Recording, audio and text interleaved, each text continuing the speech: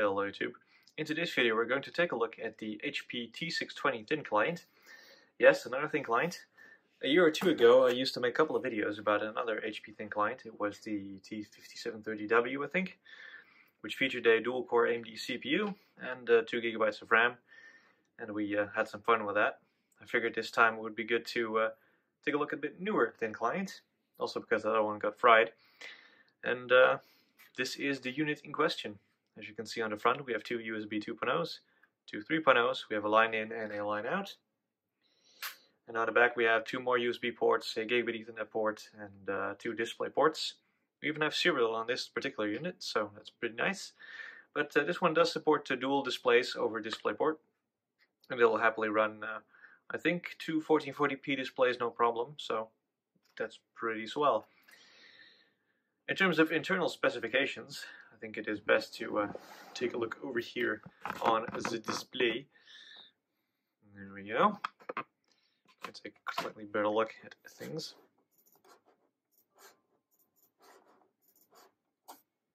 So let's open up CPU-Z and GPU-Z here.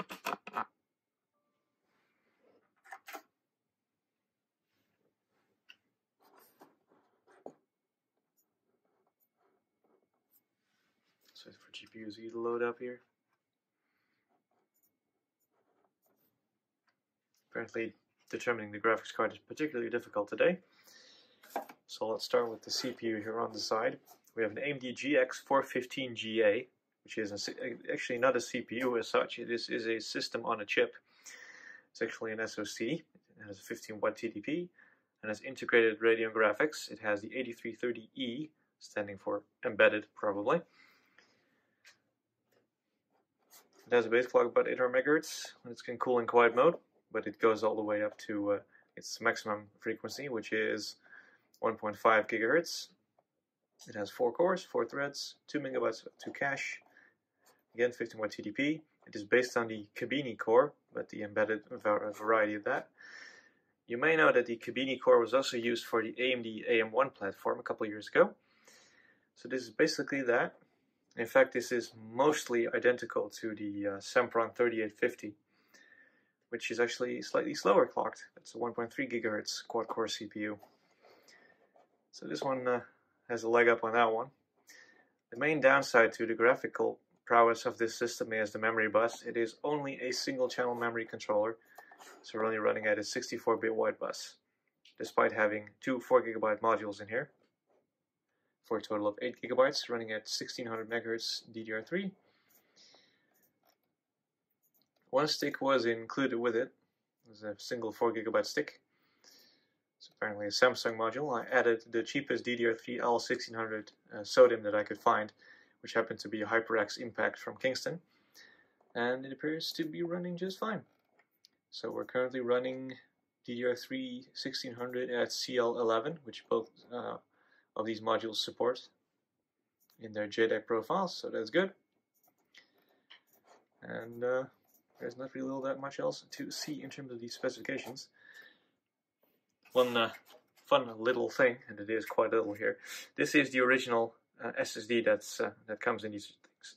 This machine actually came with an M.2 SSD already. This is a SATA variety. It is a SATA, or actually M.2 54mm, I think. I forget what that exact standard is called, but it's one down from the regular 80mm modules that you find on most PCs these days. I replaced this 8 GB unit with a 128 GB unit that I found online. Both the memory and the SSD were the cheapest ones that I could find that fit the bill on Amazon.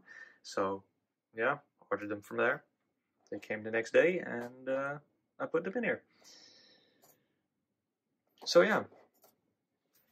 Again, this is mostly just an introduction video to the machine, so we're not going to do any in-depth things. The only thing that I want to establish here is a baseline of the performance of the machine, so you can get a general idea what kind of power we're working with here. And after that, we'll just go ahead and do some experimentation with this. We're going to see how well it does as a media server. That's one thing that I want to try. I'm going to do obviously we need to try and see if we can install EaseXi on here or whatever. I have a special modified ISO that will probably work on the network card in this. It's just always something that I want to try, and probably some other things as well. If you have any other suggestions of things we can try with this thin client, leave them down below in the comment section and we'll take a look at it. And then we'll see if we can make it happen. The answer is probably yes. You can also send me an email if you want some more in-depth information or whatever. So in terms of the performance baseline, this is the Geekbench 5 score. We're running Windows 10 Pro, by the way, version 2004. So the very latest, all updates installed. We can see here that this is an HP T620 quad-core thin client. We have 188 points single core score. Yikes, and 657 multi-core. They're both not really that great, but again, this is AMD hardware from 2013 basically. This thin client itself appears to be made in somewhere in 2015. These were very, very common, and they're still pretty cheap to get nowadays, so you can find these for under $100 in many places. I've also ran Cinebench 11.5. I've chosen this version because it is a bit older and because I can make a better comparison here. You might not be able to tell all that well, so I'll move over here so we can zoom in a little bit on the scoring. I'm sorry about all that movement. It makes you sick. I'm definitely very sorry. But we can see here, we have the SoC. It scores 1.45. The score on top of it is a 2.4, or actually 2.67 gigahertz. I think this is a Core 2 Quad Q6700, if I had to guess. Up there, the Opteron X3421, that is the same APU, or it is the very APU that was in my HP ProLiant microserver generation 10. So this score is about half that, just under half. That thing turbos all the way up to like 3.4 gigahertz on a single core, so that's not too shabby. Up here is also an i3240, which is now an 8-year-old chip. That's also about twice as fast. And really start getting into the faster CPUs.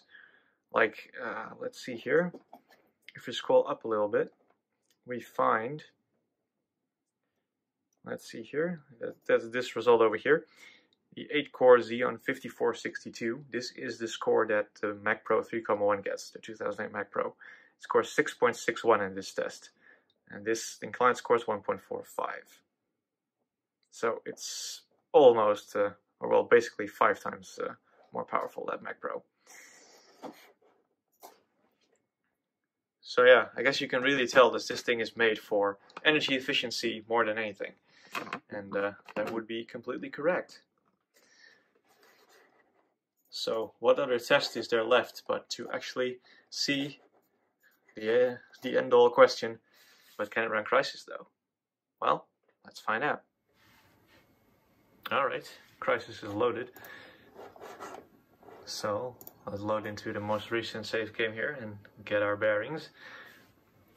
It is currently set to 800 by 600 resolution at the lowest details possible. I've killed a couple of KPA so we can look around a little bit without being disturbed too much.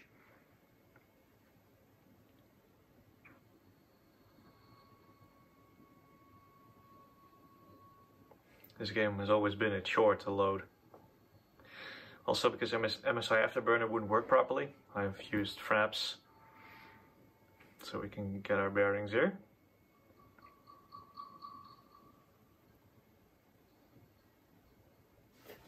Press the any key. My keyboard does not have one, but we'll press one key that I know works as well.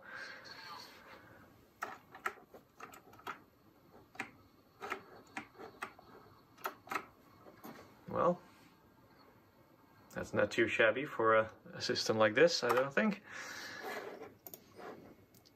So let's first try and see if we can get a better resolution here. Let's go full native resolution on this without changing any of the details. Let's make it crash or chug, or both. There we go, we halved our frame rate, but the image is definitely a lot clearer now. So that's fun. So I guess we should go for a medium ground here. Let's say 1280 720. And if the frame rate is still above 30, we might be able to push ever so slightly higher in terms of details. Well, we're still at about 40. That's good.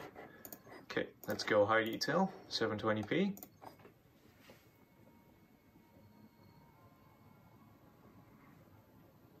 As far as I know, that should also enable DirectX 10 effects, which this should support.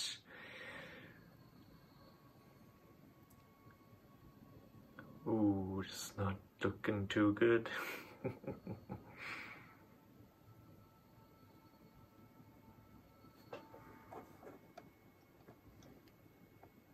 Okay, there it is. Well, it is definitely pretty. I mean, look at those effects. That's actually pretty snazzy.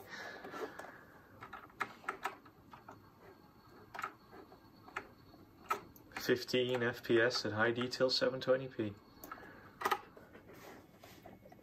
Right, we recently did a video on the Mac Pro gaming, and we used 1680 1050 at very high details. So let's see if we can match that and see what the difference is. I'm going to assume that we're gonna have to look at about 2 FPS maybe.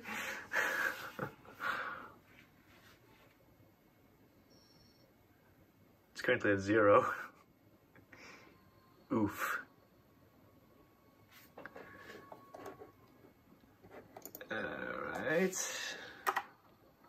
Okay, now we're at the same settings as the Mac Pro.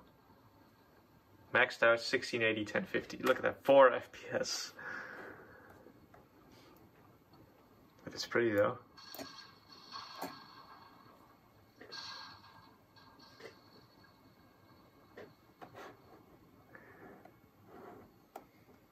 But the answer is, can you run Crysis? Yes, it can run Crysis. I guess that's not something that anyone was expecting. It was actually not too shabby either. I mean, you can basically play it just fine at about 720p medium settings. That would be somewhat comfortable. It's interesting how this game scales to AMD hardware these days. Because I surely know that back in the day when you had an AMD graphics card, it would run like 10-20% slower than a comparable NVIDIA card at the time. So this is overall pretty good. And I guess this is the time where we should end the video. This was the introduction to the new HP T620 thin client that we're going to have some fun with in the next couple of videos. And again, if you have any video suggestions, feel free to put them in the comment section down below, or send me an email and I'll take a look at it if I can. Hope you enjoyed the video. Thank you all for watching, and I'll see you guys in the next video.